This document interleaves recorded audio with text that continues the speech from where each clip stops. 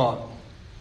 Because it's kind of sad when we think of the fact that so many that do come back for more these days. 22 veterans a day commit suicide in America. Are you aware of that? 22 veterans every day commit suicide in America. That's really a whole holdover from the post-traumatic stress syndrome that they go through when they're over at war. This morning I want to talk about kind of a heavy topic, but a topic that needs to be addressed in the church. And I'll be honest with you, in about 28 years of pastoring, I've never preached on this before. But this week God spoke to my heart and just very clearly impressed upon me to speak on this topic this morning, and that's suicide. Never done before? Don't always know if I want to do it again. And then we got to worship service this morning, and part of worship today could have just brought out, actually, just almost the scriptures that I have in my notes this morning. Because suicide is becoming a real, growing issue in our society. Suicide between 1999 and 2014 has increased 24% in America. That's not even taking into the statistics what's happening over the last couple of years. In the last couple of years, and in 2016, they reported that suicide amongst children from the ages of 5 to the ages of 17 has drastically increased to the point that 118,000 children attempt suicide every year. That's just not acceptable. In addition to that, 159,000 kids are admitted to hospitals with self-inflicted wounds. There's a problem. If you think that suicide then is just relegated to our young people and our soldiers, the fastest growing rate, 64% increase of suicide exists between women between the ages of 45 and 64. It's a growing epidemic in our society. And there's something called suicide contagion, that when one hears about it or finds out someone who does talk about suicide, that the very concept of hearing about it or talking about it in some will actually drive them to commit it. Hopefully not in this setting. Netflix has come out with a series, 13 Reasons Why. I have not personally watched it, but I've heard so much about it. And since that, the rise of teen suicide has been on the rise just because of the awareness. It's almost glamorized. And although I think it was originally given to not glamorize, but to explain why it's happening and the problems with bullying in our schools, I think it's almost had a reverse effect in our schools. And we've seen the effect of suicide in Fort Lupton. We've seen it in the surrounding communities. We're hearing about it all over the place. And we need to look at this very real problem and ask ourselves, what does the Bible say about it? Do you know that Denver ranks 4th in our nation? The 4th city with the highest rates of suicide, the Denver metro area. We are one of the fastest growing states. We are the fastest growing metro area in the United States. We are actually dubbed as one of the happiest or most happy places in America to live. And yet we have the 4th highest suicide rate in our region. So I want to take a look at this topic. You say, Pastor, man, it's Memorial Day weekend. We just want to go out and relax. Yeah, I know. But let's look at this topic for a minute this morning. There are 7 examples in Scripture of suicide. 6 of them are linked to war. They're linked to honor in battle, quote, unquote, or war situations.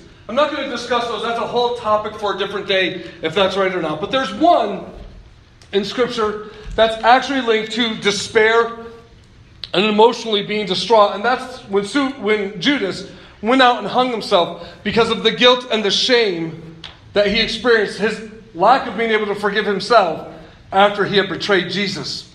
He had come to such great anguish, and the Bible says it becomes so tormented, because I don't believe anyone can go through the process of suicide without having a spiritual effect tormenting their soul. I don't believe that every person who's depressed has necessarily come to that place, but the enemy doesn't want us to have life. The enemy wants to destroy us.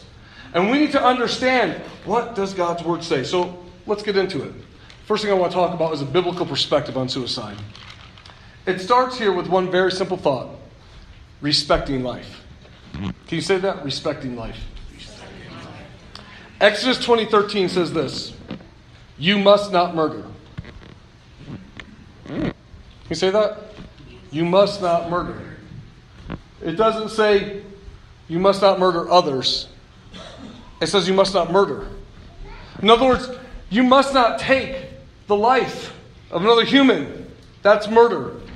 Murder is strictly relegated to human beings.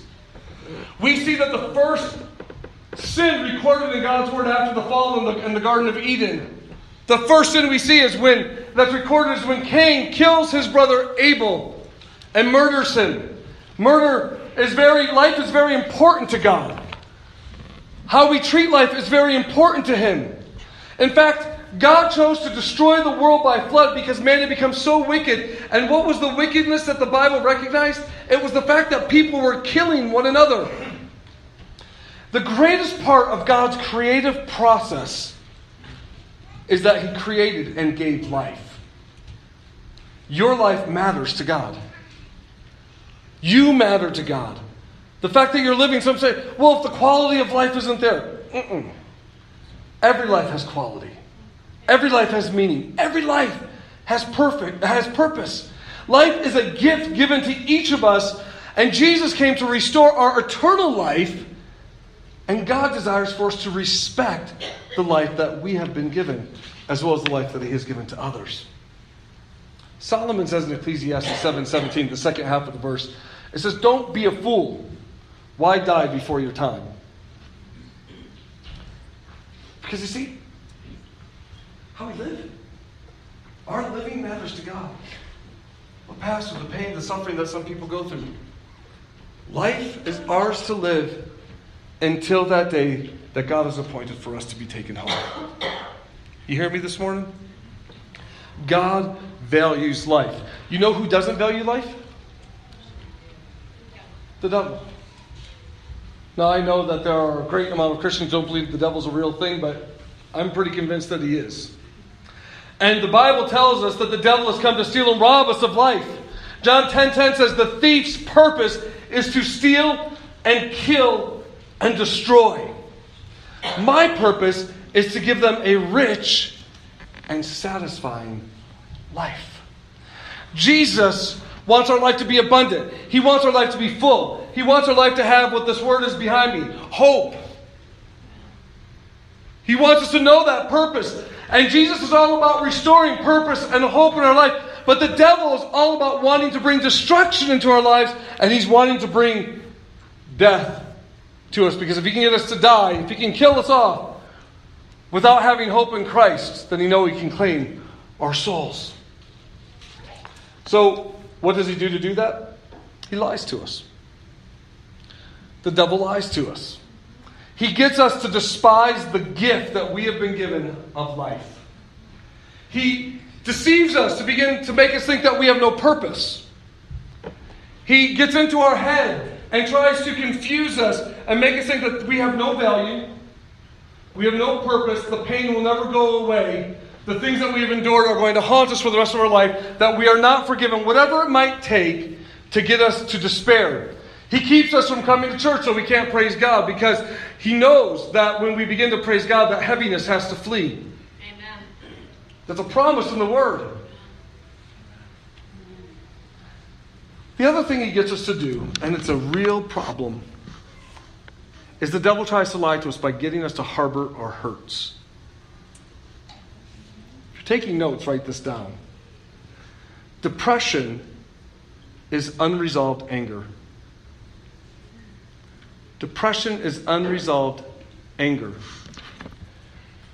You see, the lie that he gets to work into our lives is to get us to feel unforgiveness towards other people. Anybody ever been hurt by somebody else? Come on. We've all been hurt. If you're not raising your hands, I don't believe it. We've all been hurt by someone. Some of us have learned what it is to forgive and to forgive quickly. Some of us, sometimes some hurts go so deep that it takes a long time to forgive. It's a process that we have to walk through. But often what's going on in the suicidal person's mind is they've been hurt somehow. They've been bullied. They've been mistreated. They've been wounded. They've been betrayed. They might be lonely because someone left them, or a friend left them, or a spouse left them. They might be hurting because of the way they're treated at school. Anyhow you look at it, the majority of people who are at that place have been hurt or wounded in some way or form. And as that hurt is there underneath the surface, it begins to fester. And that unforgiveness begins to settle in. And if unforgiveness settles in, it creates anger. And Jesus tells us that anger is literally the same thing as murder. Anger that we hold on to. Matthew 5:21-22. You have heard that our ancestors were told you must not murder. If you commit murder, you're subject to judgment. But I say, if you are even angry with someone, you're subject to judgment. This is Jesus. These are his words. If you call someone an idiot, you are in danger of being brought before the court. And if you curse someone, you are in danger of the fires of hell. Let me take a little side trip right there. If you curse someone, cursing has risen drastically in our society to the point that 80 to 90 times a day our youth are using a cuss word. They didn't get it without hearing it from someone. They didn't get it, they didn't hear it flooding their minds through media or in their own home.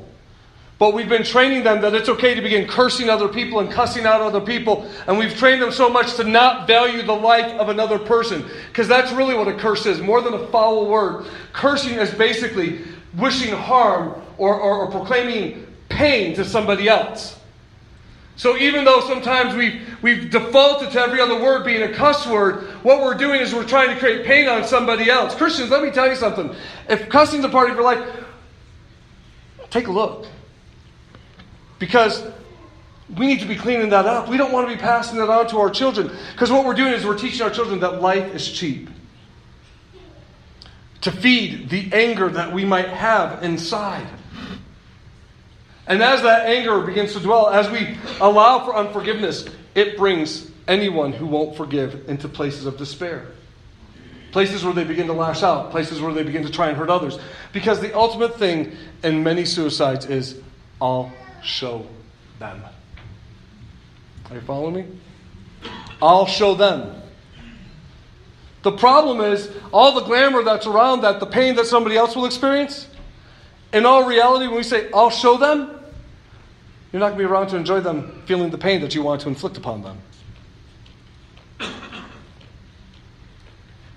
Hopelessness comes out of unforgiveness. It comes out of feeling indebted. It comes out of a sense of shame, a sense of guilt, and it also is spun by wanting to take control of something we feel that we cannot control. Depression also comes from those things which we cannot control in our life. Now, the opposite of that, if you really want to stop and think of it, and this is what the Bible says. You say, well, how does that have to do with suicide? Well, if a person is in Christ, they're a new creation. How did we get saved? By what are we saved? I know grace is one, but what's the other thing that causes us to be saved? Mercy. Faith. Faith. The just shall live by faith. What does faith mean? It means to trust something. To trust in God. Faith is trusting in God, that God is our sufficiency, that God's word is enough, that God is even God over our circumstances or over our sins. When we can't trust God with our lives and the things that are even causing us pain, that's when we become to break relationship with God.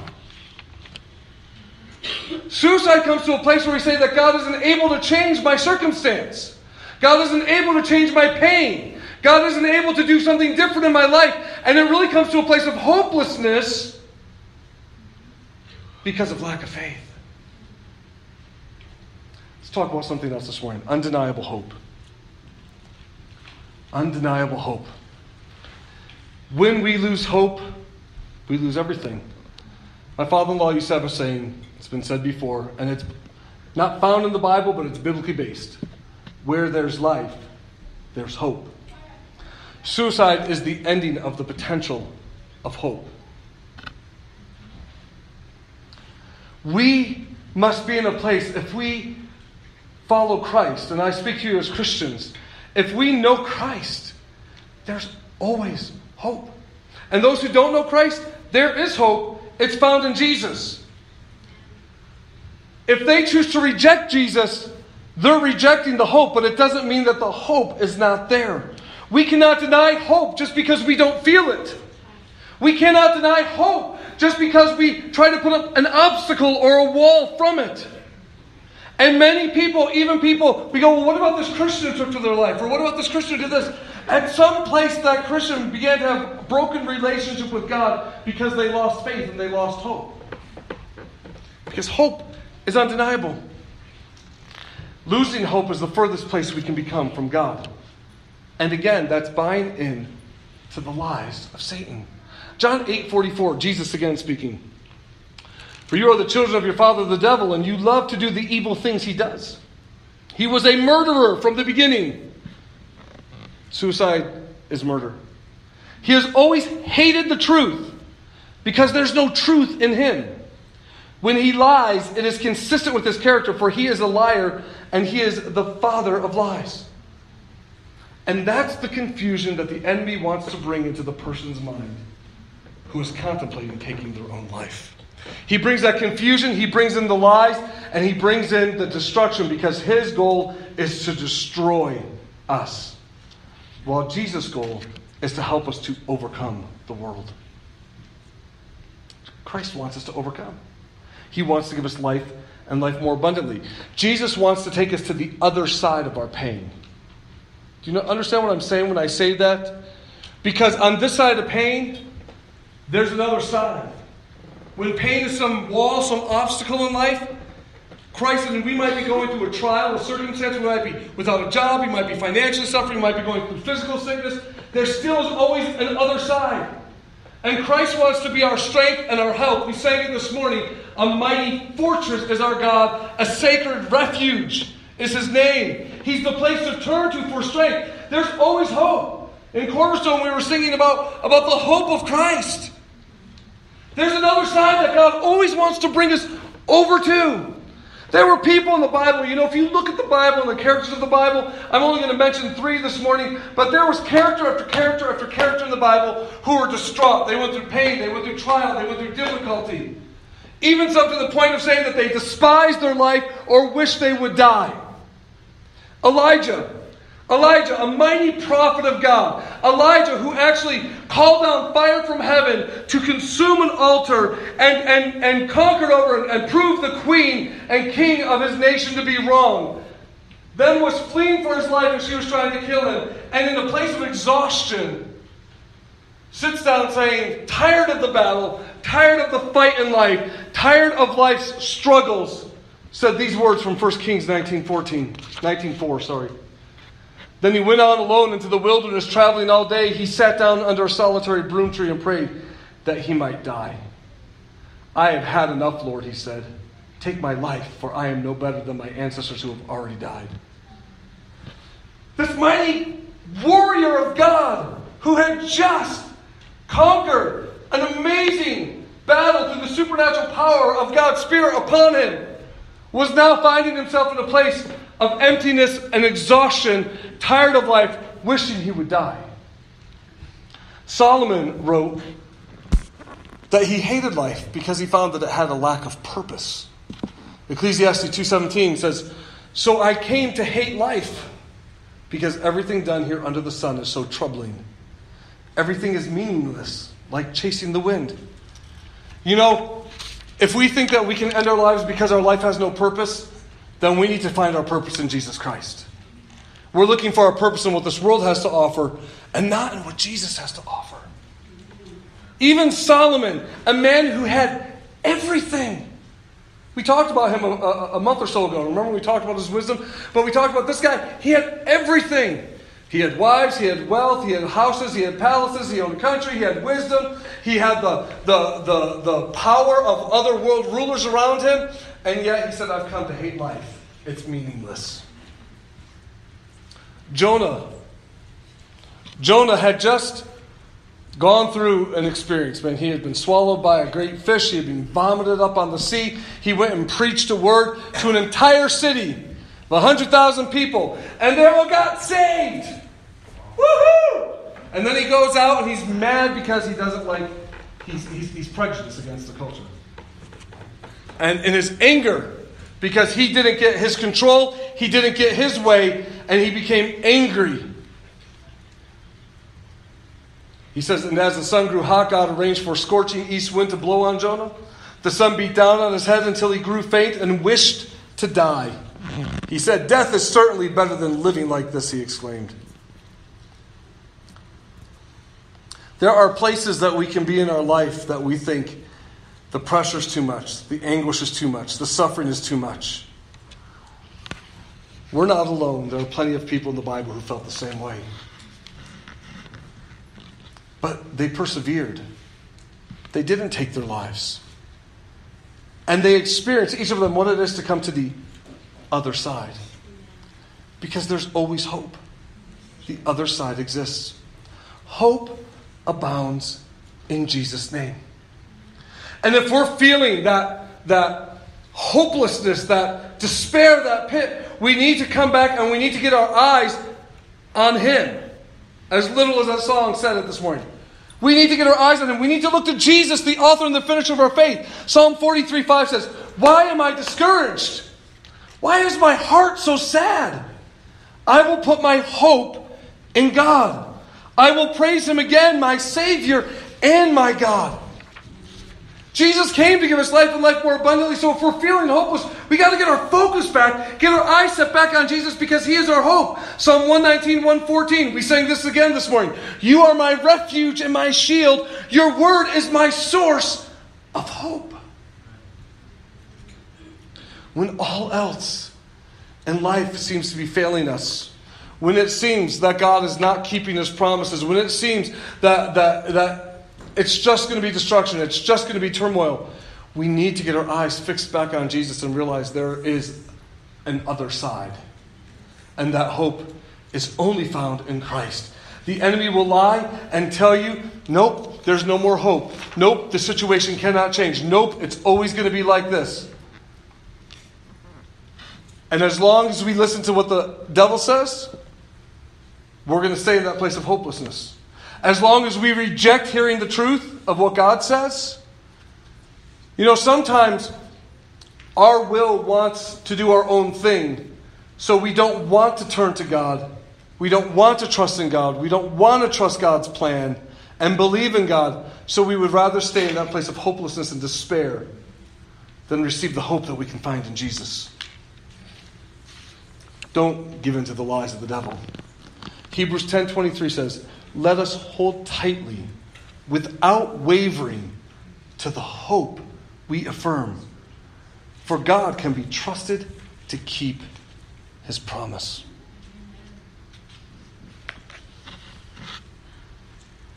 There's one other thing that comes up very strongly in every person's mind when they hear of someone who's taken their life. Does that person go to hell? Does that person go to heaven? Well, I want to let you know, when people die, they're going to one place, heaven or hell. There's no purgatory. You're going to either heaven or you're going to hell. If the last act of your life is taking your life, you are stacking the odds in the wrong direction. I'm not saying that's where you end up, but I'm just saying you're stacking your odds in the wrong direction. Who cannot get into heaven? What? Murderers, yeah. If you're not saved, you can't go to heaven, can you? So right there we have one position. When we look at the 6 other suicides in God's Word, we look at all their lives, and none of them, there was wickedness in all their lives. None of them were serving God, even though they were Old Testament. We see the pattern of backsliding that Saul fell into. Though he had been God's chosen person, he would rather consort with mediums. He would rather disrespect being obedient to God and do his own thing. And we see that backslid in place. If you're not saved, you're not going to heaven.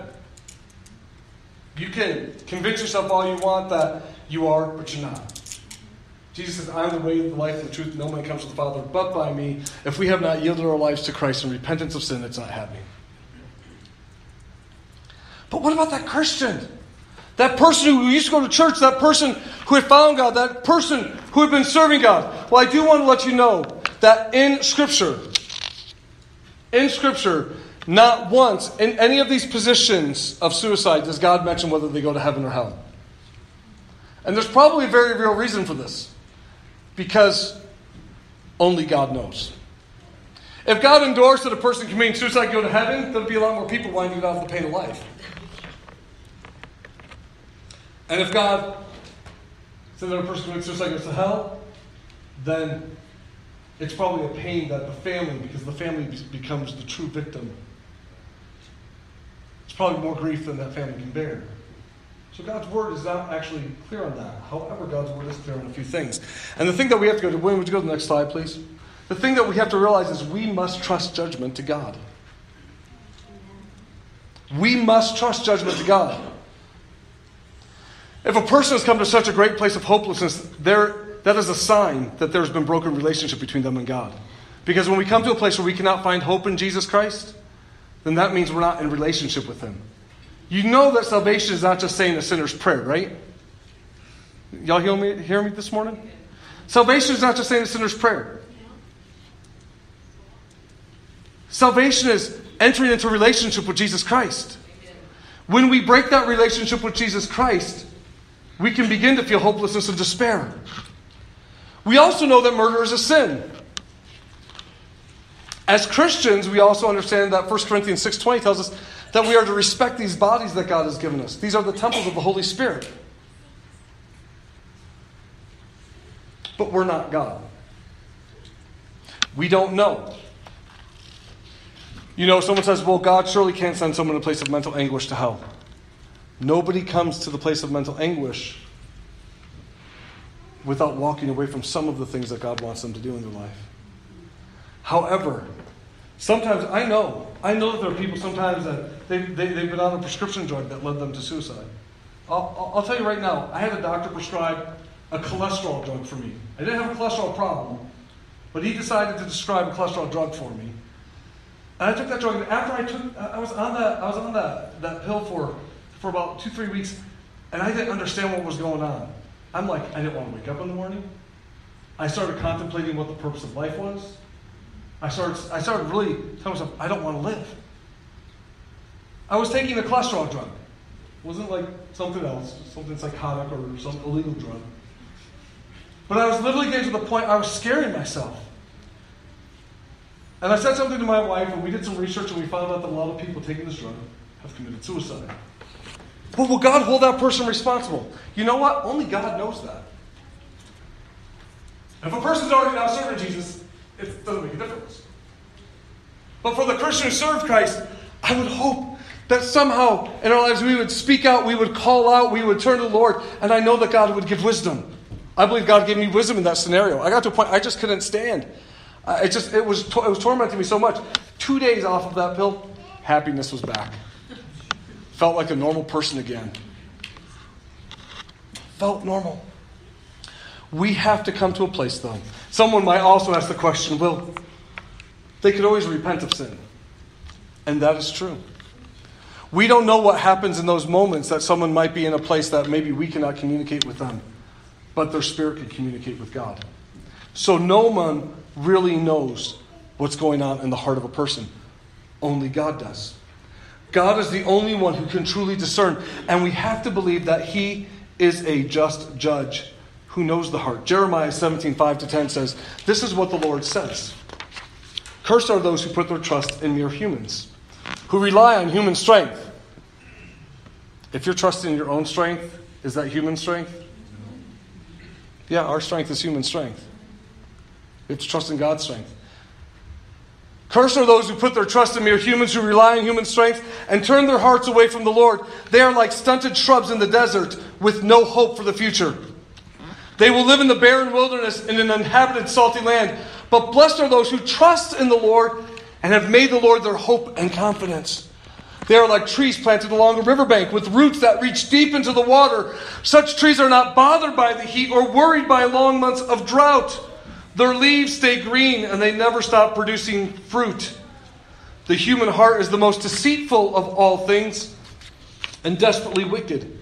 Who really knows how bad it is? But I, the Lord, search all hearts and examine secret motives. I give all people their due rewards according to what their actions deserve. I say that because we can speculate, but we never know the heart in final moments. And that's when we have to trust judgment to God. But that says God will give us due reward. I do believe there's warning in Scripture in this. If your last action of life is a sin that God despises, you're not putting yourself in a great position for heaven, are you? Only God actually knows the heart that is truly His as well. Psalm 7, verses 8 to 11 says, The Lord judges the nations. Declare me righteous, O Lord, for I am innocent, O Most High. And the evil of those who are wicked, and defend the righteous. For you look deep within the mind and heart, O righteous God. God is my shield, saving those whose hearts are true and right. God is an honest judge. He is angry with the wicked every day. Man, I can rest in that concept right there. If you wonder, all the speculation that comes in around this topic, leave it right there. God is an honest judge. Amen. God is an honest judge. I don't believe that means that God, through His grace, lets everyone who takes their life go to heaven. But I believe that God can judge truly a heart, truly the circumstances that maybe we are unaware of. There's no justification for suicide. But God is an honest judge, and we can trust Him. Psalm 96, 10 to 13 says, Tell all the nations the Lord reigns. The world stands firm and cannot be shaken. He will judge all peoples fairly. Let the heavens be glad and the earth rejoice. Let the sea and everything in it shout His praise. Let the fields and their crops burst out with joy. Let the trees of the forest sing for joy before the Lord, for He is coming. He is coming to judge the earth. He will judge the world with justice and the nations with His truth. He will use truth in His judgment. You see, you and I, we're tainted. I know we have some good judges out there, and we have some bad judges out there. Because judges are tainted by their humanity and their imperfection. But God is perfect. And His judgment is right. Psalm 135:14 says, For the Lord will give justice to His people and have compassion on His servants. Last, I want to read to you from Revelation 20, verses 12 to 13. It says, I saw the dead, both great and small, standing before God's throne, and the books were opened, including the book of life. And the dead were judged according to what they had done, as recorded in the books. The sea gave up its dead, and death and the grave gave up their dead, and all were judged according to their deeds. There's a reason why God tells us to not judge others. There's a reason why God says, judge not lest you be judged. In fact, God says, instead of judging other people, look at the problem in your own eye. Don't look at the speck in somebody else's eye. Look at the big plank hanging out of yours, is what Jesus taught us. And there's a reason, because the only life that we can truly have effect on is our own. And choosing to put our hope in the Lord and choosing to allow God to change our lives, to make our lives right and to walk rightly before Him. So when it comes to those who've died in this manner, you don't absolutely know everything, so don't judge on it. Yes, the odds are stacked up not in a good place. And I will tell you as a pastor, if we are to base it upon what God's Word says, there's probably greater chance that most people taking their lives will not be in heaven, as hard as that might be to sound. But I also know that only God knows the heart. So now that I've said all that and you're totally depressed and ready to go on your Memorial Day weekend, it's never a happy topic. I want you to understand what God's Word says about it, but what I want you to leave with is this. If you're in that place where you're ever even questioning, is life worth it? If you're in such a place of pain where you're ever even wondering if you'll ever come through it, I want you to remember these words that we said this morning. Where there's life, there's hope. And hope will always take us to the other side of the pain. Are you hearing me? Yes, sir. Jesus didn't come to destroy life. He came to give life. And there's always hope in Christ. But I'm a Christian. I pray. I tried. Okay, what's blocking that pain? What's blocking that sense of feeling that relief? Is there unforgiveness in our hearts? Because unforgiveness deals with unresolved anger. And anger leads to depression. Inability to control a situation leads to depression. So are we trusting God, or are we trusting ourselves in that situation? Are we asking God to help us to forgive others? You know, Jesus said to forgive our debtors as He forgives our debtors. I'm going to confuse that one. I'm preaching too long already. I got to shut up. I've gone long this morning.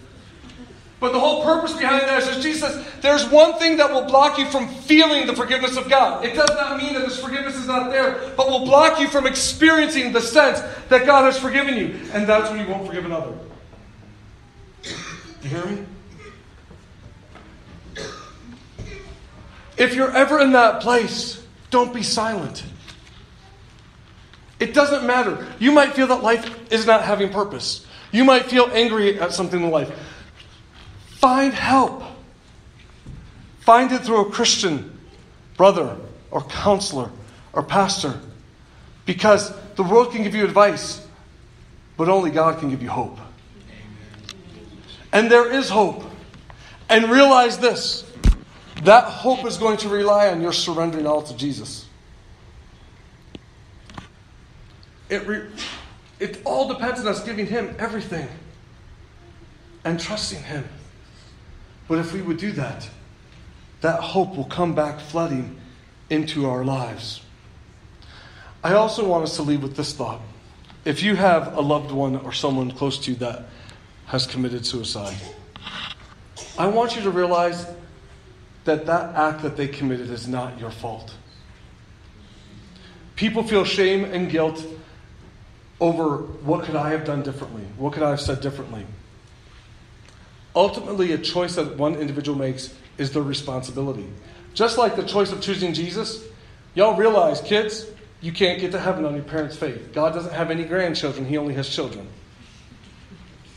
Y'all catching that? You can't get to heaven on your parents' faith. You have to personally walk in your own faith with Christ. It's your choice. And we are each responsible for our own choices. So do not let guilt overwhelm you. And if you question because you're tormented that a loved one might have gone to hell, you need to realize that God is the honest judge. And you need to leave that in His hands and trust Him to do what is right. Make sense? Would you bow your heads with me? This was really a plot to keep you on longer on Memorial Day weekend.